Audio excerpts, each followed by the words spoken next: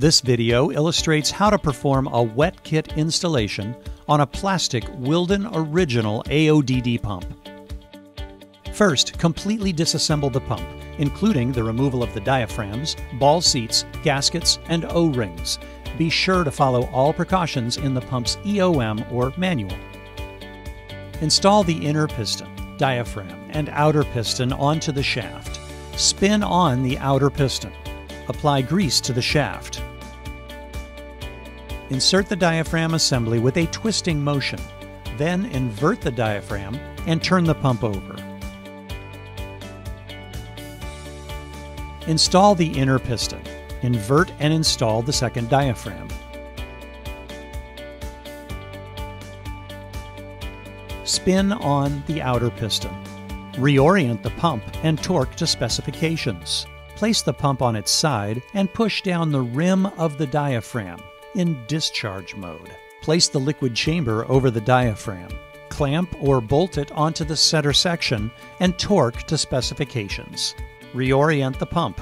Lift the diaphragm and insert a pry bar under the inner piston. Do the same on the opposite side. In a single motion, use the bars to pry up the inner piston and use one of the bars to hold it up. Push the diaphragm rim down and remove the pry bar. Place the liquid chamber over it and clamp it. Insert O-rings into inlet elbow manifolds and T-section and clamp or bolt them together.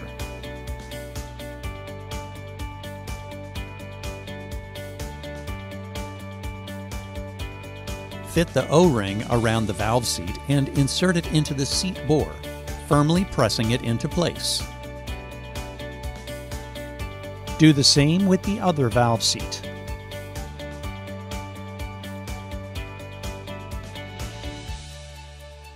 Insert the valve balls and place the inlet manifold onto the pump. Orient it correctly for your pump model. Clamp or bolt it and torque to specifications. Turn the pump over and insert the valve seats into the liquid chamber. Place the O-rings on top and firmly press them into place. Place the valve balls onto the valve seats. Place the discharge manifold onto the pump. Orient it correctly for your pump model. Clamp or bolt it and torque to specification. Thank you for using Wilden pumps.